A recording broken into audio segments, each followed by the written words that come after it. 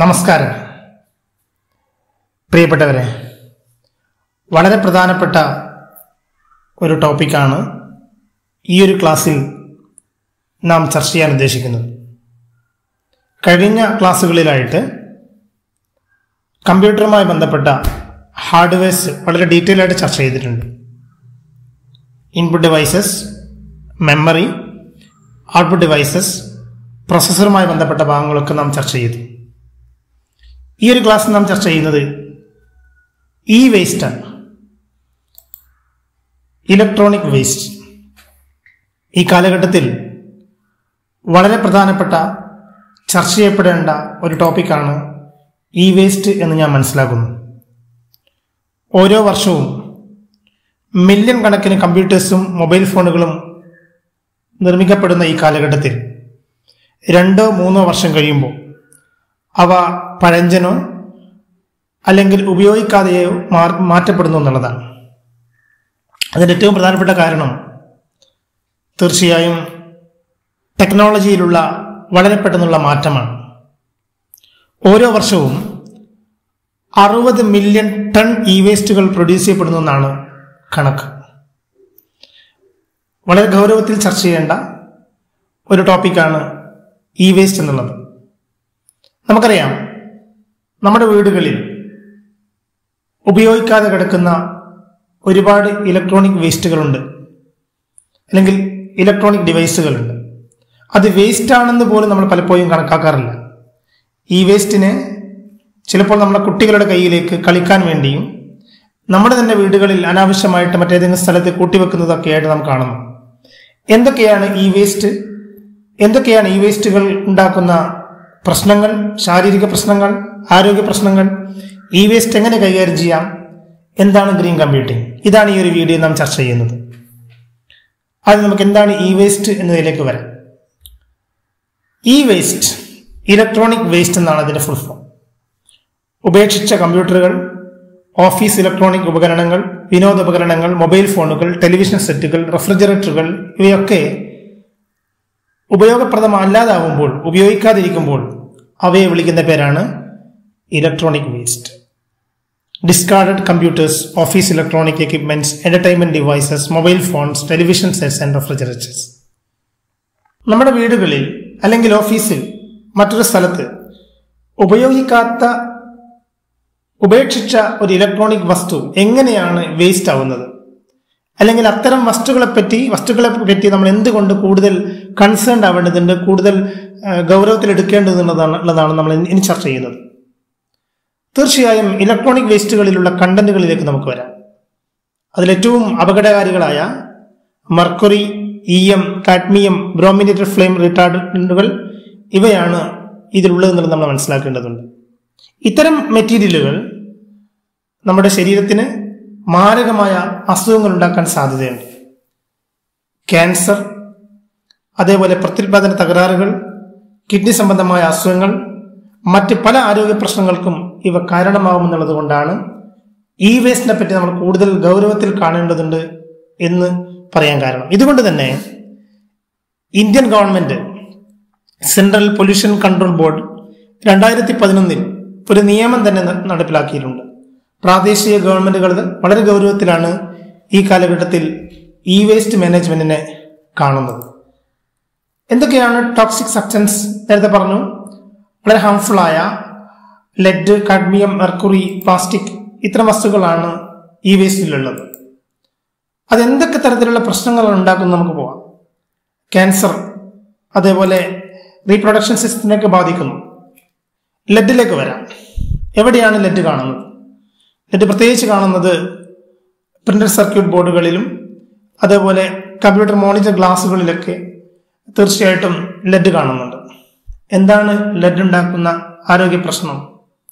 നമ്മുടെ central nervous സിസ്റ്റത്തിനെ, കേന്ദ്ര നാഡീവ്യൂഹത്തിനെ ബാധിക്കുന്നു ലെഡ് എന്നുള്ളത് ശാസ്ത്രീയമായി തെളിയിച്ചതാണ്.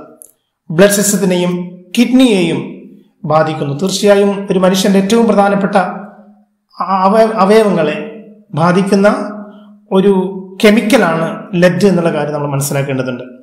അതേപോലെ മെർക്കുറി, നേരത്തെ പറഞ്ഞതുപോലെ പ്രിന്റഡ് സർക്യൂട്ട് ബോർഡുകളിലും LCD സ്ക്രീൻ ബാക്ക്ലൈറ്റുകളിലും കാണുന്ന മെർക്കറികൾ അത് ചെറിയ കുട്ടികളുടെ തലച്ചോറിന്റെ വളർച്ചയെ ബാധിക്കുന്നു എന്നുള്ളത് നമ്മൾ എത്രത്തോളം ഗൗരവത്തിൽ കാണേണ്ട വിഷയമാണ്. നമുക്കറിയാം, നമ്മുടെ വീടുകളിൽ ഉപയോഗപ്രദമല്ലാത്ത ഉപേക്ഷിക്കപ്പെട്ട ഇലക്ട്രോണിക് വസ്തുക്കൾ നമ്മൾ വീട്ടിലെ കുട്ടികളെ കയ്യിലേക്ക് കൊടുക്കുമ്പോൾ അത് ഇത്തരത്തിലുള്ള മാരകമായ അസുഖങ്ങൾക്ക് അല്ലെങ്കിൽ ബുദ്ധിമുട്ടുകൾക്ക് കാരണമാവുന്നു എന്നുള്ളത് നമ്മൾ അറിയുന്നില്ല എന്നുള്ളതാണ്. തീർച്ചയായും മുതിർന്നവർക്കും മെന്റൽ ഇമ്പയർമെന്റ്, മറ്റ് പലതരത്തിലുള്ള ബുദ്ധിമുട്ടുകൾ, ഓർഗൻ ഡാമേജുകൾ ഒക്കെ കാരണമാവുന്നുള്ളത് നമ്മൾ ശ്രദ്ധിക്കേണ്ടതാണ്. മറ്റൊരു പ്രധാനപ്പെട്ട കെമിക്കലാണ് കാഡ്മിയം. അത് ചിപ്പ് റെസിസ്റ്റേഴ്സിലും സെമി കണ്ടക്ടേഴ്സിലും കാണുന്നതാണ്. കാഡ്മിയം പലതരത്തിലുള്ള ക്യാൻസറിന് കാരണമാവുന്ന ഒരു കെമിക്കലാണ് കാഡ്മിയം. അതേപോലെ കിഡ്നിയെ ബാധിക്കുന്നതാണ് കാഡ്മിയം. ബ്രോമിനേറ്റഡ് ഫ്ലെയിം റിട്ടാർഡൻസ്, ഇത് പ്രിന്റഡ് സർക്യൂട്ട് ബോർഡുകളിലും ചില പ്ലാസ്റ്റിക്കുകളിലും കാണുന്നതാണ്. ഇതും ക്യാൻസറിന് കാരണമാവുന്ന ഒരു കെമിക്കലാണെന്നുള്ള കാര്യം നമ്മൾ മനസ്സിലാക്കേണ്ടതുണ്ട്. അപ്പൊ തീർച്ചയായും ഈ വേസ്റ്റുകൾ നമ്മുടെ നെർവിനെ ഡാമേജ് ചെയ്യുന്നു, സ്കിന്നിനെ ഡാമേജ് ചെയ്യുന്നു, അതേപോലെ ക്യാൻസർ റിസ്ക് കൂട്ടുന്നു, സർക്കുലേറ്ററി പ്രോബ്ലംസ് ഉണ്ടാക്കുന്നു സ്കിന്നിൽ. അതേപോലെ ഹൈ ലെവൽ ഓഫ് ലെഡ് തീർച്ചയായിട്ടും മെന്റൽ റിട്ടാർഡേഷന് കാരണമാകുന്നു, കോമയ്ക്ക് കാരണമാകുന്നു, ഐക്യയെ പോലും ബാധിക്കുന്ന ഒരു കെമിക്കലാണ് ലെഡ് എന്നുള്ള കാര്യം നമ്മൾ മനസ്സിലാക്കേണ്ടതുണ്ട്. അപ്പൊ ഇത്തരം വലിയ വലിയ ആരോഗ്യ പ്രശ്നങ്ങൾ ഉണ്ടാക്കുന്ന ഈ വേസ്റ്റിനെ ഏത് രീതിയിൽ നമ്മൾ കൈകാര്യം ചെയ്യണം എന്നുള്ളതാണ് ഇനി നമ്മൾ ചർച്ച ചെയ്യുന്നത്. തീർച്ചയായും ഒരിക്കൽ കൂടി പറയുന്നു, effects in human, damage to central and peripheral nervous system, blood system, kidney damage, brain development in children, chronic damage to the brain, respiratory and skin disorders due to bioaccumulation of fishes, asthmatic bronchitis, DNA damages, ഇങ്ങനെയുള്ള problems ഒക്കെ ഉണ്ടാക്കുന്നതാണ്. Lung ക്യാൻസറിന് കാരണമാവുന്നു. ഇതിനൊക്കെ കാരണമാവുന്ന ഈ വേസ്റ്റിനെ നിസ്സാരക്കാരനായിട്ട് കാണാൻ പാടില്ല എന്നുള്ളതാണ്. എങ്ങനെയാണ് ഈ വേസ്റ്റ് കൈകാര്യം ചെയ്യുക? ഡിസ്പോസൽ മെത്തേഡുകൾ ഏതൊക്കെയാണ്? 4 പ്രധാനപ്പെട്ട മെത്തേഡുകളാണ് ഈ വേസ്റ്റ് കൈകാര്യം ചെയ്യാൻ വേണ്ടി നമ്മൾ ഉപയോഗിക്കുന്നത്. ഒന്ന് റീയൂസാണ്, മറ്റൊന്ന് റീസൈക്കിളാണ്, മറ്റൊന്ന് ലാൻഡ് ഫില്ലിംഗ് ആണ്, മറ്റൊന്ന് ഇൻസമേഷൻ ആണ്. ഓരോന്നിലേക്കും വരാം. എന്താണ് റീയൂസ്? ഒരു ഉപകരണം മറ്റൊരാൾക്ക് കൊടുക്കുകയോ അല്ലെങ്കിൽ അത് തന്നെ അപ്ഗ്രേഡ് ചെയ്തുകൊണ്ട് പരിഷ്കരിച്ചുകൊണ്ട് ഉപയോഗിക്കുകയോ ചെയ്യുന്നതിനെയാണ് നമ്മൾ റീയൂസ് എന്ന് ഉദ്ദേശിക്കുന്നത്. Second hand use or usage after the equipment has been upgraded or modified.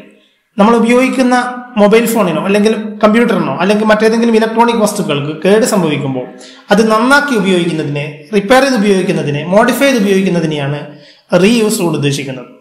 അതേപോലെ നമ്മളുടെ ഉപയോഗിച്ചുകൊണ്ടിരിക്കുന്ന ഒരു മൊബൈൽ ഫോൺ നമുക്ക് ആവശ്യമില്ല എങ്കിൽ അത് മറ്റൊരാൾക്ക് ദാനം ചെയ്തുകൊണ്ട് രണ്ടാമത്തെ ആൾ ഉപയോഗിക്കുന്നതും തീർച്ചയായിട്ടും റീയൂസിന്റെ കാറ്റഗറിയിൽ പെടുന്നതാണ്.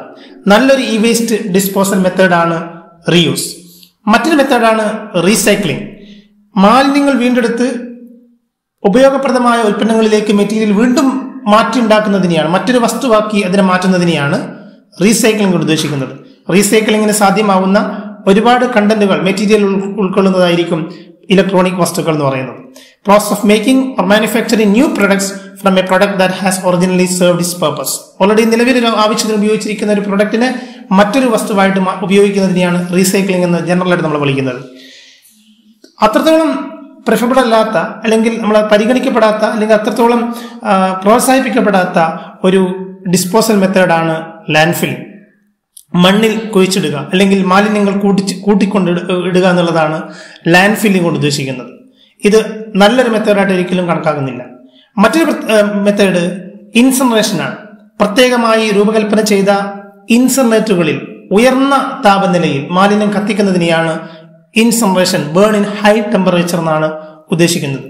ഇതാണ് പ്രധാനപ്പെട്ട E waste disposal methods: recycle, land filling, incineration, reuse. ഇത് ഏറ്റവും എഫക്റ്റീവായിട്ട് നമുക്ക് ഉപയോഗിക്കാൻ പറ്റുന്നത് തീർച്ചയായിട്ടും റീസൈക്ലിങ്ങും അതേപോലെ റീയൂസുമാണ്. എന്നാൽ ഇത് രണ്ടും സാധ്യമല്ലാത്ത സമയത്ത് നമ്മൾ ഇത്തരത്തിൽ മാലിന്യങ്ങൾ കൂട്ടിയിടാറുണ്ട്.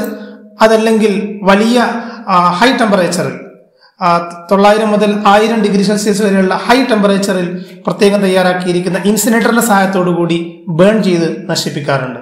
ഇതാണ് ഈ വേസ്റ്റ് കൈകാര്യം ചെയ്യാനുള്ള പ്രധാനപ്പെട്ട 4 മെത്തേഡുകൾ. ഈ വേസ്റ്റ് മാനേജ് ചെയ്യാൻ നമുക്ക് എന്തൊക്കെ ചെയ്യാൻ വേണ്ടി സാധിക്കും?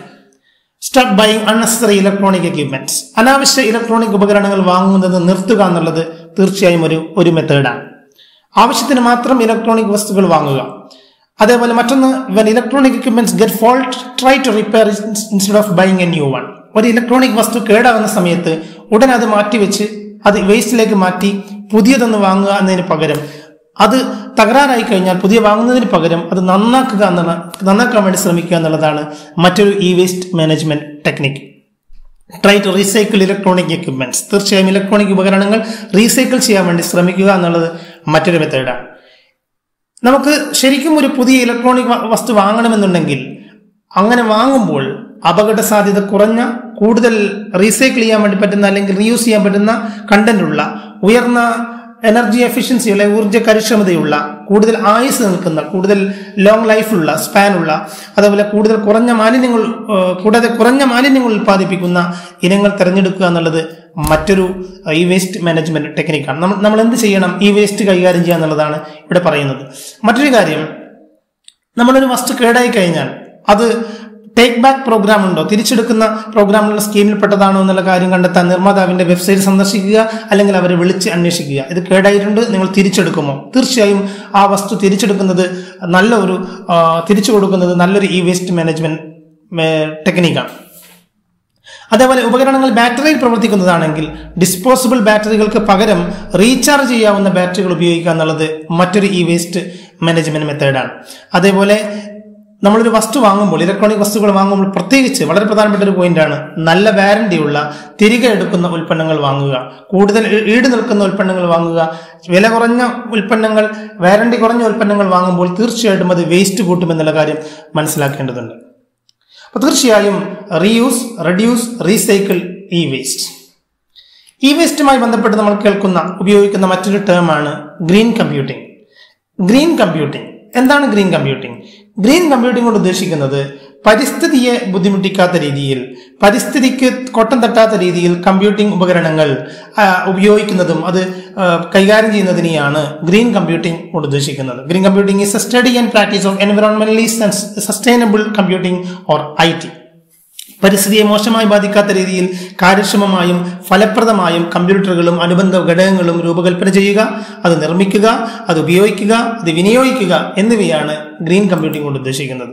ഗ്രീൻ കമ്പ്യൂട്ടിംഗിന്റെ സ്റ്റെപ്സ് എന്ന് പറയുമ്പോൾ തീർച്ചയായിട്ടും turn of computer when not in use. ഉപയോഗിക്കാത്ത സമയത്ത് കമ്പ്യൂട്ടർ ഓഫ് ചെയ്യുക ഒരു പ്രധാനപ്പെട്ട ഗ്രീൻ കമ്പ്യൂട്ടിംഗ് സ്റ്റെപ്പാണ്.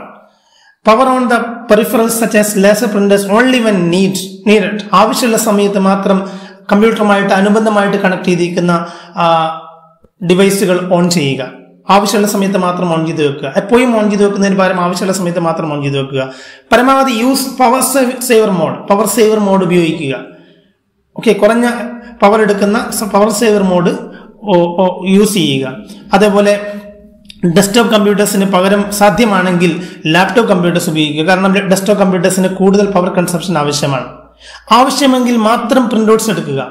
Take പ്രിന്റൗട്ട്സ് only if necessary. ആവശ്യമാണെങ്കിൽ മാത്രം പ്രിന്റൗട്ട്സ് എടുക്കുക. CRT മോണിറ്റേഴ്സിന് പകരം LED ഓർ LCD മോണിറ്റേഴ്സ് ഉപയോഗിക്കുക.